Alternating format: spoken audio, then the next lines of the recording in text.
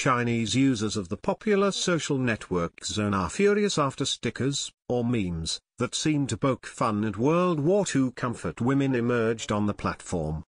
The stickers on the Tencent-owned platform featured images of elderly women from 22, a recent TV documentary about women who were kidnapped and forced to work as sex slaves for the Japanese military. They had captions such as speechless and choked up under to loss, and were apparently intended to be humorous. Zone has apologized for the offense caused by the images, which have now been removed, and says it is investigating. Estimates suggest up to 200,000 women from Southeast Asia were forced into sex slavery for Japanese soldiers during World War II, many of them Korean. Zone users noticed the stickers appearing around the 20th of August, a week after 22 was aired to coincide with the annual International Memorial Day for Comfort Women on the 14th of August. Thousands took to the popular Sina Weibo microblog to vent their fury, with some calling for a boycott of Tencent mobile applications. What brutes produced these stickers? Asked Oh This Brainer. How would you feel if this was a member of your family? If it was your mother? The people who made these stickers are heartless, using other people's pain for their own entertainment, another user added.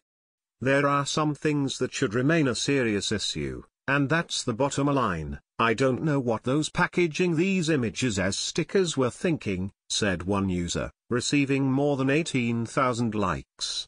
I hope they, Tencent, issue a serious apology. This kind of thing is not entertainment. Absolutely not, added Cherry_Tiffany. Following the online outcry, Zone pulled the images from its platform. It issued a statement on the 21st of August saying, "We are deeply sorry for the impact this incident has had," and said that it would carry out an investigation.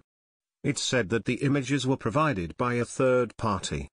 "We have learnt a lesson and will resolutely ensure that such an incident does not happen again," it said.